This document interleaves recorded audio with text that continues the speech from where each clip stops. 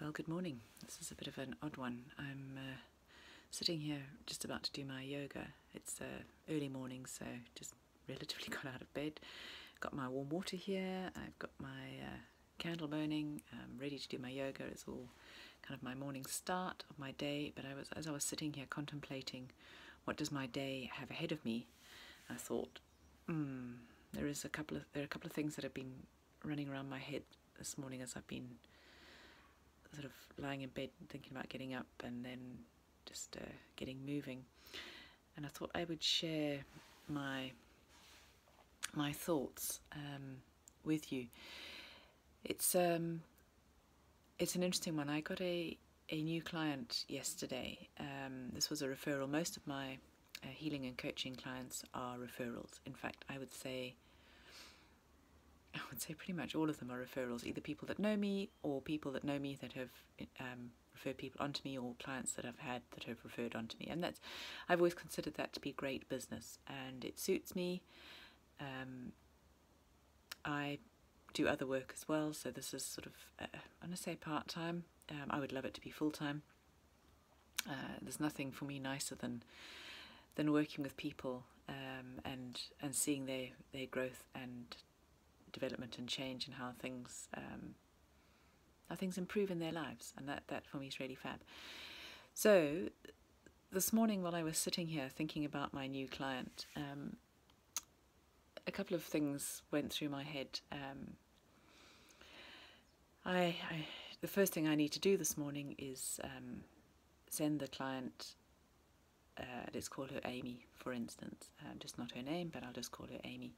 I need to send Amy all the forms and documentation and questionnaire that I need her to fill in before I see her, and just make sure that this all happens. It has to happen first thing this morning.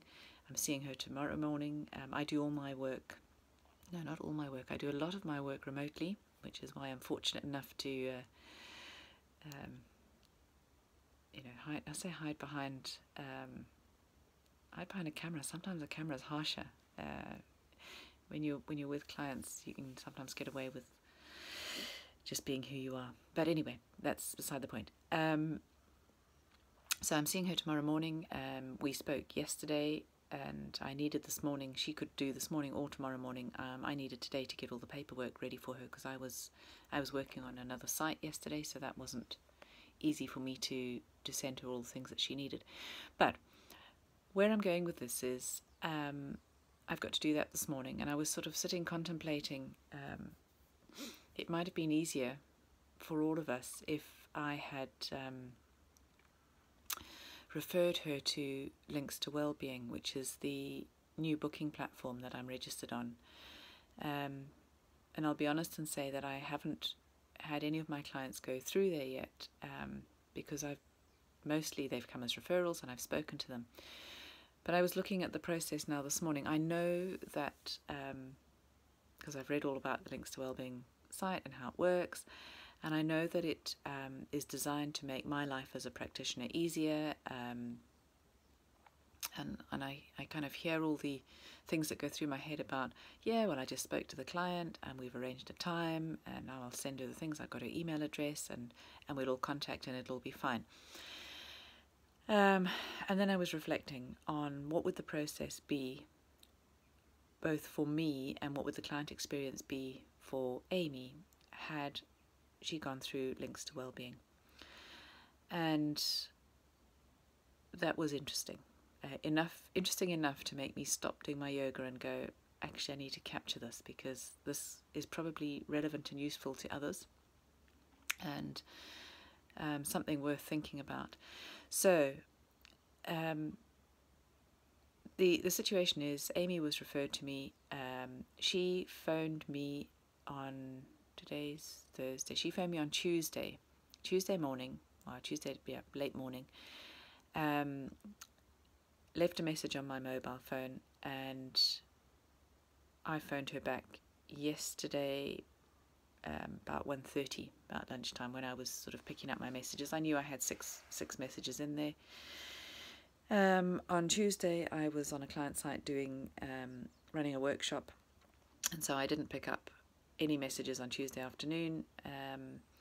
Tuesday evening, it's fair to say I was pretty exhausted. Running workshops is exhausting. So I didn't pick up any messages then. Wednesday morning, again, I was on another client site doing some work. And at lunchtime, I just thought I should pick up my messages. And that's when I picked up Amy's message, amongst others. But Amy's a potential new client who'd been referred, so this is why Amy's relevant to my thoughts now. And it was fine. I called her back. She was available. We had a chat. I had a quick intro about what I do, what her problem was that she was wanting to come and see me about, how long I thought it would take, expectations, just general information about how I work, etc. And then we looked at when could we meet, and it was she works odd hours, so she's available in the mornings, which I am available this week on Thursday and Friday. In fact, most weeks on Thursday and Friday, definitely, and occasionally other times. So it was a case of, okay, Thursday or Friday, and actually because of the prep I needed to do, I had to say Friday, and we arranged a time on Friday. But even that on its own, if I look at it from the client experience, I had to, I run three diaries. I run a lot of diaries actually, but I run them all through one. But because I hadn't checked in with those other ones for effectively a day and a half, I wasn't 100% certain that my one calendar that captures everything had everything in it that needed to have. So that was an interesting exercise. I then had to say to her, yeah, I think that looks fine. I think Friday looks fine. Let me just check my other calendar. Oh, and the other one as well. And then I'll come back. So she's sort of holding on, and we're talking a bit, but she's holding on while I do this process. Yep, no, Friday, I think it was 10 o'clock, was fine. Great. Right, what else is needed? Am I phoning her, or is she phoning me? How does it work? What's happening? We got through all of those bits. And then I said I got her email address, and I would send her the forms that I needed her to do beforehand. That's my standard process. Great. So we ended the call, and I then put the meeting in my main diary and sent her the meeting invite, because that's how that one works. I then had to put that meeting in my other two diaries so that I remembered that that time was booked out. And that was yesterday fine. Came home last night. I was going to send her the forms. I said to her I'd send them last night or early this morning. Came home last night. Was quite tired. It's been a long week already. Didn't do the forms. It's top of the list for this morning. Need to get them out to her this morning, so she's got time to go through them and send them back to me so I can prep for tomorrow. That's fine. So that worked, and that's my standard way of working. Collaborative, let's talk together, everything else. But if I had done it through Links to Wellbeing, and this is where it's been very interesting, I do need to change my ways of working. And that's a good thing. I think that's a good thing. If I had done it through Links to Wellbeing, what would have happened was I have pre-booked slots when I'm available at different sites or different locations for on-site. I can do on-site, what do you call it, online consultations, sessions. So I can do online sessions from any location, really. So if I've got a morning that I know I'm working in certain rooms doing coaching, if I'm working on a site doing coaching, and I've got a free session available, I could make that available for an online session if no one else has booked it as a site session. I also know that for the next few weeks I can't do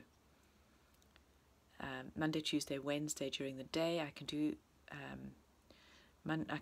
every second Monday evening, and I can do every Tuesday evening, depending on how tired I am. But I could make one slot available. I can do most Thursdays, except that I know that the last Thursday of the month I'm busy. I'm in London, so I can't do that. Well, maybe I could do remote. I could actually do online ones in London on a couple of the times. So anyway, on Links to Wellbeing, I can actually set that up. I can set my calendar to do exactly that. And that would have meant that if I had referred Amy to Links to Wellbeing straight off, or if she had found me through Links to Wellbeing, which is ultimately what the game is, that that becomes my marketing platform, because they do the promotions, and they'll be driving people to find me as a customer, which is great. Amy would have gone on to Links to Wellbeing, searched me, found me, read up all about me, who I am, what I do, which would have been great. Read what my treatments are and what my main focus is, which is all clearly articulated there. So I deal with lifestyle and particularly trauma releasing and moving forward. So she would have read about all those different things. She would have worked out if she wanted coaching or STT or another healing, or a mixture of all of those. If she had some concerns, she could have messaged me directly through the platform, which would have sent me an alert to say there was a message. And she could have done the messaging, or she could have just said, yep, that's what I want, and booked an available session, because I would have had the slots available. She could have booked it and paid immediately. And all of that would have been done. So she would have done that on Wednesday and known when she had her session, and I know when those sessions are that I've set that are available, so I wouldn't have to go looking at my diary because they'd be booked out already. Payment would have been made, because now I need to, when I send her the forms, I need to send her payment details and get money from her before we do the session, because that's how I like to work. And I was contemplating going, do I offer Amy, I know she's going to need a minimum of 6 sessions. I think we'll probably work together for 6 months. I think it'll be intense for the first, probably for the first 4 to 6 weeks. We'll probably do 1 session a week, then it might go to once every 2 weeks, maybe even once a month. But I know that it's going to be a fairly, I say long term, but I think she's going to need support for a while, for her problem that she's wanting to deal with. And so ordinarily I would package that and say, okay, so let's book in, or let's pay for 12 sessions, and we'll use them as we need them and move them around, or 6 sessions or whatever. But actually on Links to Wellbeing, what would have happened was we would have done our session, and I would have said to her at the end of that session, okay, I think you need another session in a week, in 10 days, in a month or 2 weeks, whatever.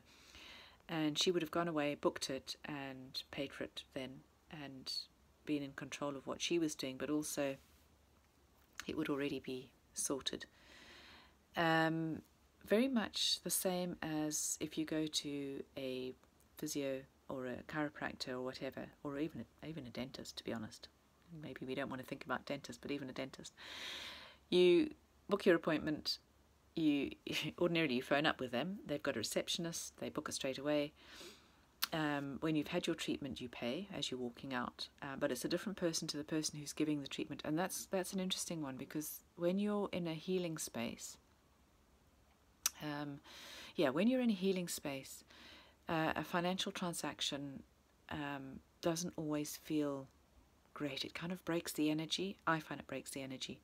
And when you're going to a physio or a chiro or somebody who's operating rooms, and there's a separate person taking the money, you have a relationship with your therapist, healer, whoever, and you have a relationship with the receptionist who takes the money. And they're different relationships, and they're both fine, and they're both good. But in this case, I'm one person, and I do all of that. And that was like, yeah, okay. So going back to if I'd referred Amy through to Links to Wellbeing, she would have read about me, found a session that suited her, booked it, paid immediately. I would have had notification.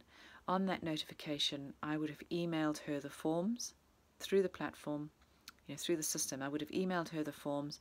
She would have received them through the system, completed them, and sent them back through the system. That meant that could all have been done for her on Wednesday.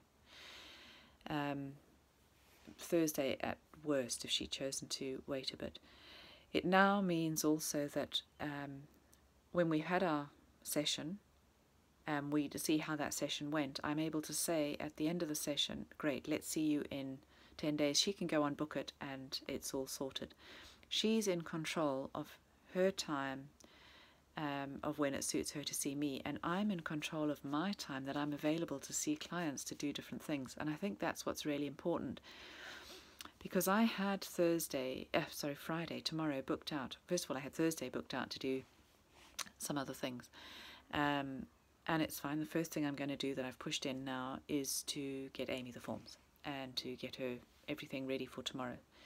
Tonight I will need to go through the forms and have a look at what I'm prepping. And now tomorrow, I'm very happy that I've got the session with Amy at 10 o'clock. That's perfect. But as of Wednesday, I didn't know I had a session booked for 10, whereas actually it'd be quite nice to know that on maybe Friday mornings I make myself available for various online treatments, whether they're coaching sessions or whatever. I have regular slot on Thursdays now. I've kind of got that into a routine where I'm always available on Thursdays between 11 and ordinarily about 2:30. And interestingly enough, they're booking up, but I've mentally, consciously made that decision that that's when I'm available. And it's interesting how many clients have come to me and that's suited, and it suits me because I know what I'm doing then. But actually, if I structured my whole week like that, both mornings, evenings and afternoons, the times I was available, I would actually be in more control of my calendar, my life, knowing when I'm walking the dog, because actually I'm trying to do my yoga this morning. Then I've got to walk the dog, and I was actually debating yesterday, should I walk the dog before I did this, or should I get these forms out, or where does that fit in? Too much detail again, never mind. Anyway, yeah, so it would have made my life easier. In fact, I know it is going to make my life easier, and I'm going to go after I've done my yoga. And I did book in some time to update my profile on Links to Wellbeing and my availability, because I had done it in the beta phase. I had done it a little while ago, and my things have changed, and it's actually, I'm not available on the times that I've got visible on Links to Wellbeing. If somebody booked it, I would have to juggle my life around to fit it in, because it is still showing there as live and available. So there is an insight really to the thoughts that were kicking around in my head, and hopefully they haven't been too rambling, but there are two things that, just in a summary, and a quick summary at that. My hand's getting sore and I've got to get on with my yoga. So the insights are, for me to have had a more structured day and know exactly what was happening would have been really helpful. Going forward, I know it's going to be really helpful just to fit things in, particularly as life is busy and it's great, and I love being able to help my clients, and I love it when new clients come. It's always they always come at the right time, and they always come with some interesting things to see, and often it's a mirror, often it's showing you something, but I love it. I just love being able to help people, and that's my game, is to help people feel better about themselves and get the most out of their lives, their days. And I was talking to somebody yesterday, I was doing a walk and talk session, and that was my motto in life is, if I can help one person every single day, and they go home, and the people that they interact with, both at home and at work, their interactions will be hopefully more positive, and that means that I say goodness has spread from the person that I helped. They will hopefully pass it on to people around them. The environment that they're engaging in with at home, hopefully, or even at work, is better, and all those family members or colleagues will go home to their places, or their people that they come into contact with, and they will have a better interaction, and it's a ripple effect. I think we all know about the ripple effect, but that's what I aim to do every single day. And yeah, Amy left the call yesterday feeling good, which was great, and I hope when she went to work she was feeling better about it, and I'm hoping that after session tomorrow we start the journey of her really making a difference in her life that will impact the people around her, well, her first, and then the people that she comes into contact with, her partner and family and things, and the people she works with. So from my point of view, that would have been much better. From Amy's point of view, it would have been far easier. She would have found me, read about me, found a suitable time slot, booked it in. If there wasn't a time slot available, she could have messaged me to say, I can only do these times, you're not available, are we able to make an arrangement? I could have gone back through the messaging system, said, yep, we could have had it in, booked, paid. That's really useful because it takes that out the way for everything. I mean, one of the questions she asked me obviously was, how much can it cost me? And I had to go, oh, it depends what the session is. Whereas on Links to Wellbeing, I've defined what my costs are, I've defined what the sessions are, I've defined how long they are. It's all sorted. I want to say sorted, which makes it really clean and clear for the client. Also makes it easier for me. But of course you can flex things, you know, if you want to. Anyway, let's go back to what it was like for Amy. So she would have had all of those, it would have been sorted, she would have known where she was, and it would have been done and dusted, and she would have been messaging me through the system. Just going back to, so how does this compare with when I was trying to pull together packages? And I generally work with packages. So packages of a single treatment, a single type of treatment, are fairly easy. Let's do 6 months, let's do 6 sessions, let's do whatever, and this is the rate, and I give a discount on the rate, and I've got my structure that I work on. But I do lots of different things. What happens if I'm wanting to do a different session of treatments? So one of the treatments might be, may or may not be, depending on the time available, more expensive because of the outcomes, might need more pre-work. So expensive is, my cost is not based, and this was another discussion I was having with another friend a while back, last week, it was just last week. My costs are not just based on the time that I spend with the client. My costs for a treatment are based on A, my experience and the benefit that it's going to bring, B, the time I spend with the client delivering that treatment, because some are 20-minute sessions, some are 45-minute sessions, some are 90-minute sessions. But C, on the pre-work, and this was the discussion I was having with somebody I was coaching, the pre-work that's needed for each of these sessions. So often we forget that, and we don't charge for our time to do either the prep before the session or the investigations and whatever else happens after a session. And that's got to be, it's definitely a value add, and it's a value add for the client, and it takes our time, and there needs to be a value exchange. You need to value your own time. So as a therapist, we need to value our time and how we use it, but the client also needs to recognize, and they do recognize, the value and feel that they've got value for what they did. Okay, a little bit rambling. So hopefully that gave you a bit of a nutshell of where my ramblings were this morning. Yeah, early morning thinking. And I will do my yoga now. I will then go and get Amy her forms and get things sorted for her. And then I'll get on with my day, in particular updating my Links to Wellbeing profile and just pushing out that link there to people.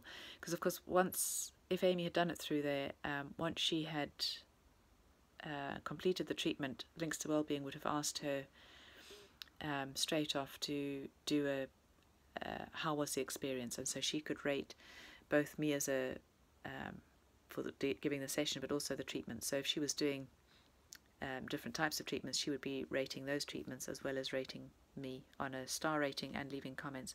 And I know we do go back to our clients and ask them for reviews, but it's another engagement where we have to go back and say, oh, please give me a review. Whereas Links to Wellbeing automates all that, gives us the reviews, puts it all in there, and I'm going to say a little bit like Amazon, but a little bit like any of these systems now, where TripAdvisor or whatever, you have your star ratings and reviews, and that's also helpful. And as it's a fairly new system, those people that get in earlier, so I need to get on there before it gets too busy, will obviously build up their ratings sooner. So that's all good.